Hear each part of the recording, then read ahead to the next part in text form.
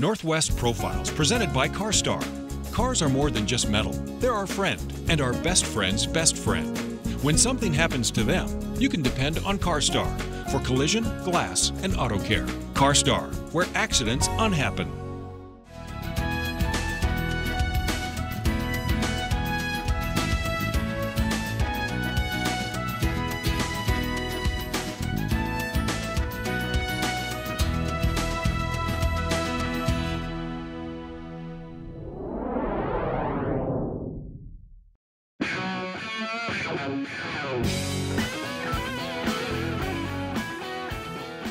I do custom airbrushing on motorcycles, buses, cars, trucks, and sometimes even helicopters. Do all kinds of other stuff as well, sometimes guitars and computers, and really just depends what the customer wants. So I'll paint anything on anything really. I like to try to make it as 3D as possible and put a lot of depth into it, and I like to layer it a lot, so you do get that 3D type of look. Yeah. The more time you spend on it, the better it's going to look. Spokane's Perry Mallet is an airbrush artist who really is willing to paint on any surface. He's also a tattoo artist, so even the human body provides a canvas for his creativity. My grandmother actually got me started when I was quite young. She was a woodcarver in Australia, and she started me with sketching and competitions, and we got some airbrushes at the school I was at, and I picked one up in art class and I really liked it, and I thought this is what I want to do for a living. I started off doing the occasional bedroom walls and stuff like that, kids' bedrooms, dolphins and whales and that kind of thing. And I did get into some work and doing some stuff in pubs and clubs. I'm from Sunshine Coast, Queensland in Australia. Lived there all my life pretty much, up until about 5 or 6 years ago. I moved over here and decided I wanted to try it over here, do a bit of travel and keep going with the airbrushing.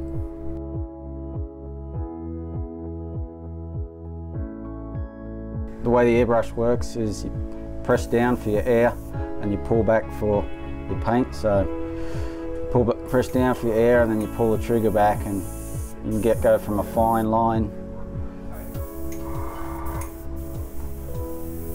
to a thick line like this. So it really just depends on your hand control and what you want to achieve.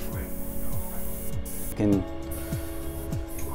layer different colours and go from your light to dark colours.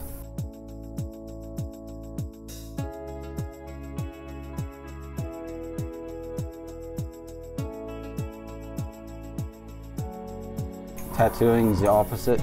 Generally, you can go from dark to light. The airbrush tool is similar to a tattoo machine, but again, they're two different mediums.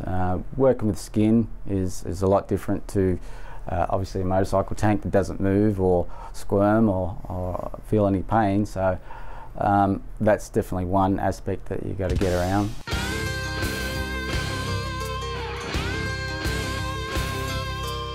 Paint is one of the things that lets a customer make their ride unique. There's a lot of black bikes out there, and a lot of customers just want to have something that represents them and their life.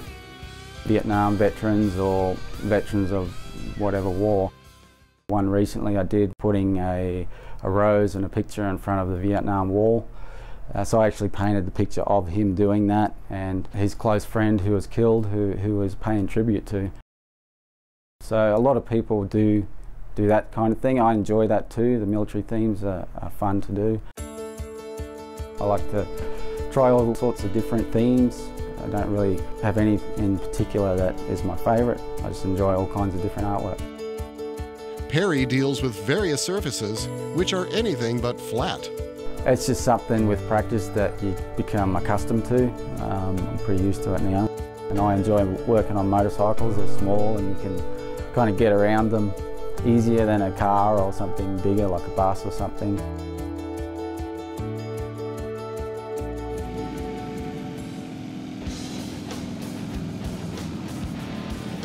Word of mouth is what I find is the best way to advertise. Really, there's no better way than seeing the actual motorcycle, seeing the artwork on it, seeing the way it curves around the tank and stuff.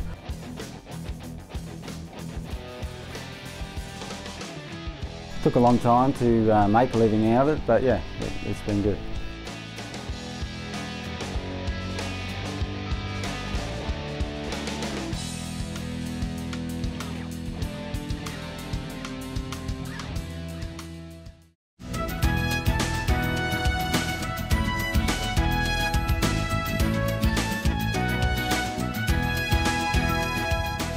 If you have an idea for Northwest Profiles, send it to KSPS TV, 3911 South Regal, Spokane, Washington 99223. Northwest Profiles is a presentation of KSPS Public Television.